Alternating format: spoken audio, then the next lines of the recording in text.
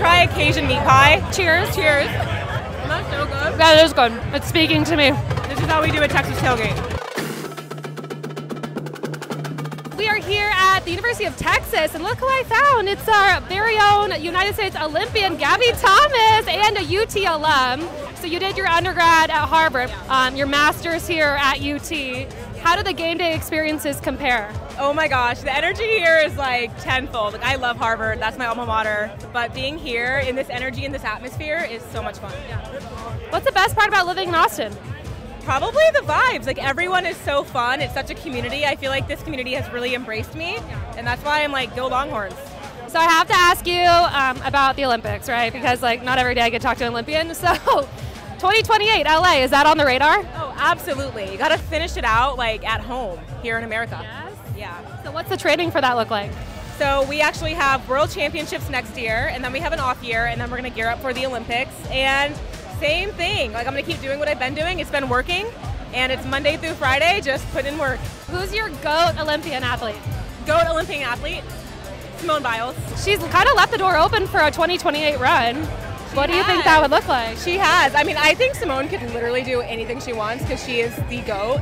But I also wouldn't blame her for like settling down and moving on with her life and like just living her best life. I feel like the Olympic Village is so mysterious. What's one thing that people would be surprised to know about the Olympic Village? I feel like people would be surprised to know that like we're Olympic athletes, but we're having so much fun in the village. Like, people are like eating desserts, people are like hanging out late, like we're having such a good time, and like it's just not this super strict, disciplined like vibe that you would expect. The chocolate muffins or something went super viral. Yeah. All right, Mom. One bite review. This is not a muffin. This is cake. We were scarfing those muffins down in the village. Like, I would try to get some, and they were like sold out because people were scarfing them down, and they were so good. Favorite tailgating food?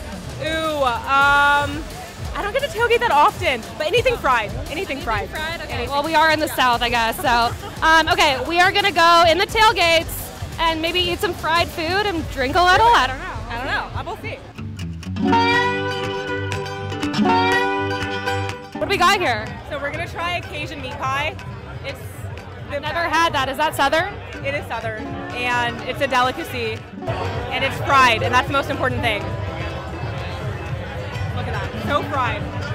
A Cajun meat pie. I'm not. What kind of meat is in here? I'm gonna assume it's like beef. Cheers. Cheers to the meat pie. That's so good. That is good. It's speaking to me. This is how we do a Texas tailgate. Nothing like a meat pie. If the Olympics were to add a new city, where should it be? If they had to add a new city, honestly, I would have them do it right here in Austin. You have the fans, you have like awesome people, great weather. Let's do it here. You're very active on social media. We see the TikToks. We love the TikToks. What's one social media trend that you're really into these days? Ooh, I'm really into this in the club thing that I did today. I did that today with Vince Young. Do you know them? No. But in the club, we all fam. What? In the club, we all fam. In the club, we are all family. Are you racist? In the club, we're all fam. And see, that's the vibe here. Who's one person on social media that you would like to collab with? Ooh, a great question. I would love to collab with, there's this TikToker, he's Corporate Baddie. I love him, follow him.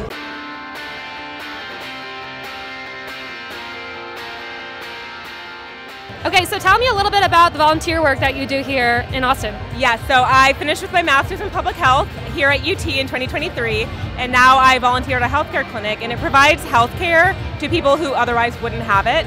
So people who don't have access to quality healthcare or who don't have health insurance. Amazing. Why is that so important to you? I mean, it's really important to me just because I feel like everyone should have access to healthcare, and health equity is something that I'm really passionate about, especially with like health inequity and racial demographics and racial disparities. Such a small thing can make a big difference. Like we're keeping up with them, we have a close relationship with them, we're helping them have transportation, we're educating them, and just giving them access. And it's just really small things, but they make a big difference and go a long way.